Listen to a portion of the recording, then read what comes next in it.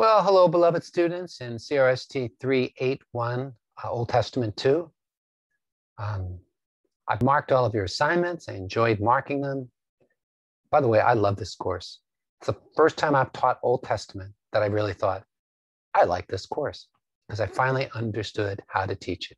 And so I'm going to tell you what I finally understood after years, and I'm going to tell you why that's so helpful. I finally understood that the heart of the Old Testament is the history.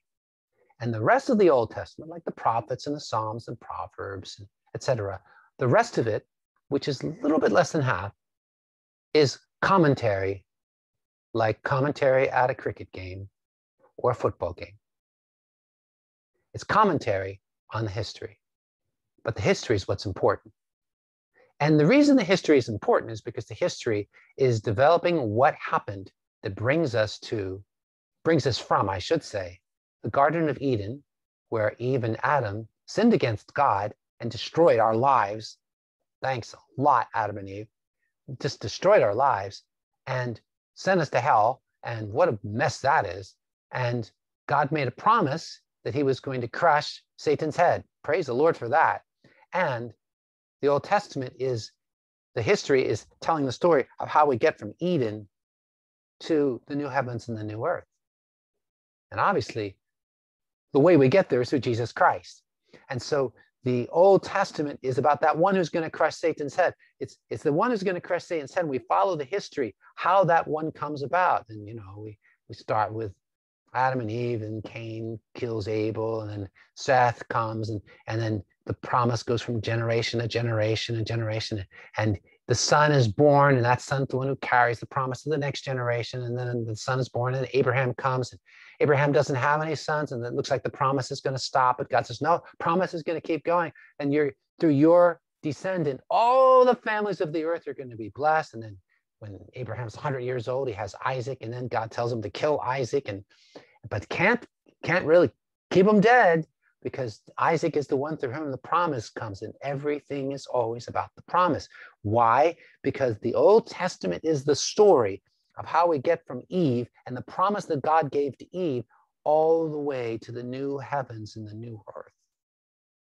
We get through Jesus. And so that's why this thing about Abraham and Isaac is so important. That's why Isaac is the one who goes to Mount Moriah.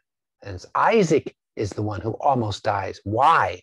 Because Isaac is the great-great-great-great-great-great-grandfather of Jesus Christ. And we have to have Jesus Christ, because Jesus Christ is the one who is the descendant of Abraham, descendant of Noah, descendant of Seth, descendant of Adam and Eve. He's the one who's going to crush Satan's head. How? Through the cross and then the resurrection. So, since that's what the Old Testament is, what do we do with the prophets? What do we do with the Psalms? Those are all commentaries. And this is awesome. They're commentaries on the history, on the story. The story is everything. And the other parts are commentaries on the story. And they're amazing commentaries, like amazing. Since we're dealing with prophets, we read the prophets, we learn all kinds of things about the story from the prophets.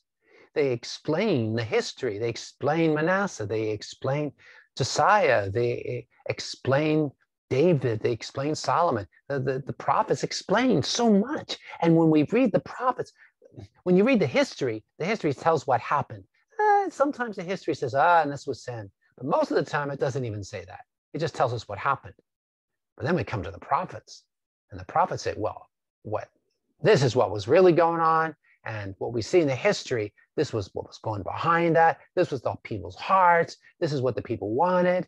And so we read the history and we go, what did the prophets say about this event? And then we find it in the prophets. That's why I have you go to the timeline, because the timeline tells you what was happening when that prophet wrote his prophecy. So you know what he's commenting on. See, that's the whole thing. So really, it's kind of exciting because it changes the way we read the Psalms and the Proverbs and Ecclesiastes. That's poetry. So we haven't talked about that too much in this course, but also what the prophets, what Isaiah is saying and what Hosea is saying, et cetera, et cetera, et cetera. It's amazing. So I just wanted you to get this, that the whole thing about the prophets is the prophets are always commenting on the story. Now you're going to be looking at the story of Manasseh, and that's one of my very favorite stories. And I hope that as you watch that, you'll realize God is amazing. He forgave Manasseh. You'll see why that's so amazing. He forgave Manasseh, and he brought him back. And when we get to the new heavens and the new earth, we're going to meet Manasseh. We're going to meet him because he is with Jesus now. And that shows us why the Bible is different from any other book in the world, because the Bible is a book of grace. Because if you took Manasseh and you say, oh, let's take all of his good works and all of his bad works, well, his bad works are like, shh. I mean, his bad works totally outweigh the good works. God's a God of grace. God's a God of grace because of Jesus Christ. Because Jesus came to the cross and died for our sins. And God's the one who sent him to the cross. So it's pretty awesome. Okay, so I hope you have a great Sunday and get some rest. And I wish I could see you. I just wish I could see you. Okay, God bless. Grace and peace.